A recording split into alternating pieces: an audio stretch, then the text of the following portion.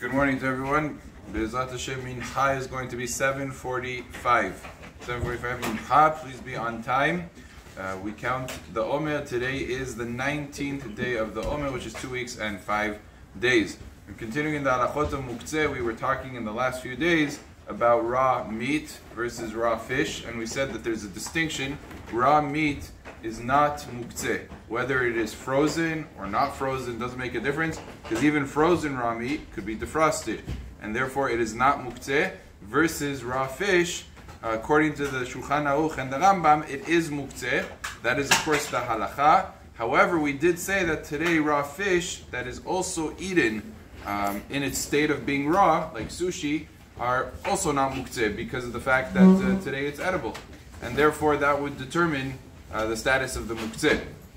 The question is, what happens if you have raw meat that is spoiled? So raw meat that is spoiled, that no person would actually eat, is that Muktze. So the halakha says very interestingly that even raw meat that is spoiled, where no one would eat it in the world, is still not Muktze. Why? Because you could give it to an animal. And since you're able to give it to animals, it doesn't have the status of Muktze. It's considered to be something that's usable on Shabbat.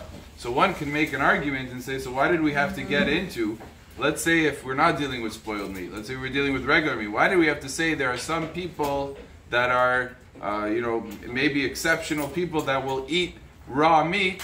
Why do we have to say that? Just say you could give it to an animal.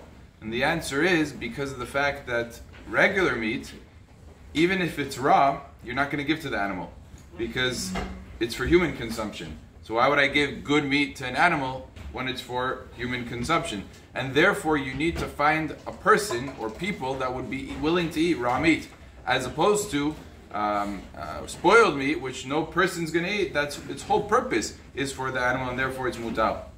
That's the basis, that's the reason, that's the same reason why raw fish, according to the Rambam, was Muktze, even though you could give it to an animal, because of the fact that you're not going to give it to an animal, since it's meant for human consumption.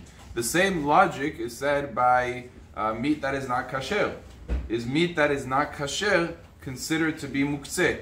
And the answer is no, it's not considered to be Muktze. Why not? Even though a person is not able to eat it, but nevertheless he could give it to a pet, you could give it to an animal. Meat that is not kosher is permitted to be given to the animals, so long as it doesn't involve the prohibition of basar v'chalav.